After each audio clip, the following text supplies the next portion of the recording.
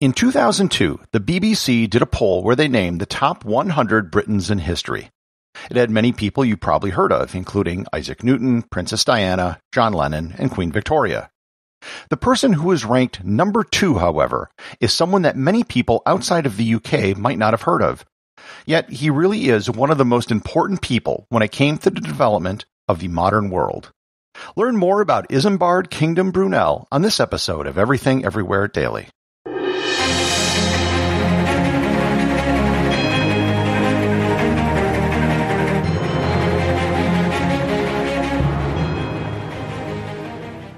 This episode is sponsored by G Adventures.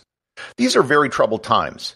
Even though things are starting to get better and more countries are opening up, people are still hesitant to travel, and that is totally understandable. That is why G Adventures has announced its new Travel with Confidence Plus collection.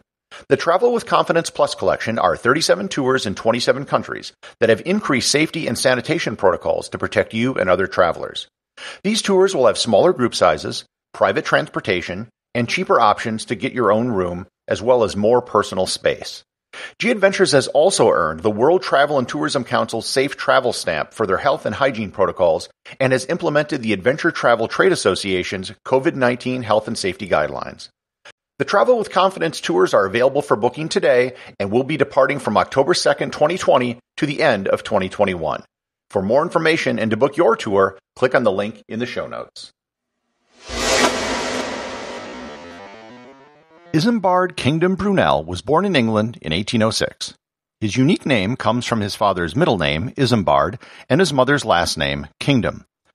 The name Isambard was prophetic because it comes from the Old High German word Eisenbarth, which means bright or shiny iron. His father, also an engineer, was a French immigrant who fled the French Revolution and moved to England. Growing up in London, he was taught by his father.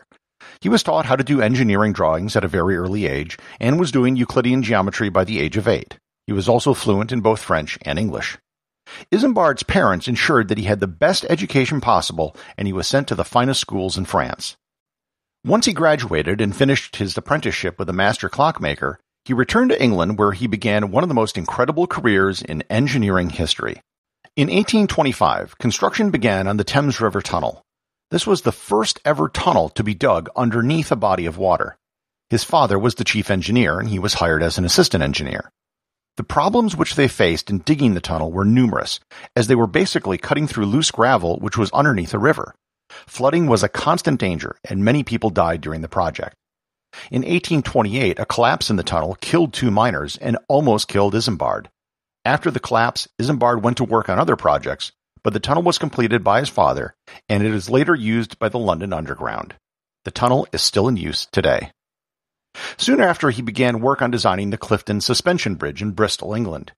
The bridge spanned 712 feet, or 214 meters, and was 249 feet, or 76 meters, above the River Avon. Construction began on the bridge in 1831, but they had to cease the project after riots broke out in Bristol, which caused funding to dry up. After Brunel's death, the bridge was completed based on his design, and it was the longest span of any bridge in the world at its time of construction. The bridge is still in use today. The project for which Brunel is best known was the Great Western Railway. The Great Western Railway was a very ambitious project which linked London to the city of Bristol in southwest England. In Brunel's vision, a customer could take a train from London to Bristol, and then once in Bristol board a ship to New York, all with the purchase of a single ticket. The GWR wasn't the first railway in England, but it was by far the best designed. The entire plan of the system was created by Brunel, which included everything from the route the track was laid on, to the bridges, the tunnels, and even the stations. Brunel was obsessed with making the route as efficient as possible, which meant avoiding any unnecessary hills or valleys. The railway was often called Brunel's billiard table for this reason. There were several different engineering challenges in designing the railway that he had to overcome. The Box Tunnel went through Box Hill on the route. It was built between 1838 and 1841 and was the longest railway tunnel in the world at the time of completion. It was built using nothing other than explosives and muscle. The workers went through a ton of candles per week, which was as much as the amount of explosives used.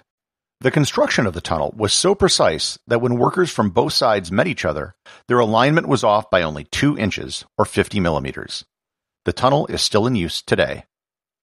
The Warncliffe Viaduct was the first structural part of the railway to be completed, and was the first such structure to use hollow piers to hold up the arches. The viaduct is still in use today. The Maidenhead Railway Bridge had to cross the Thames using only 2 broad brick arches to allow river traffic to pass underneath. He wasn't allowed to put a pylon in the middle of the river. The design he created of a long sweeping arch that was larger than any other brick arch which had ever been created.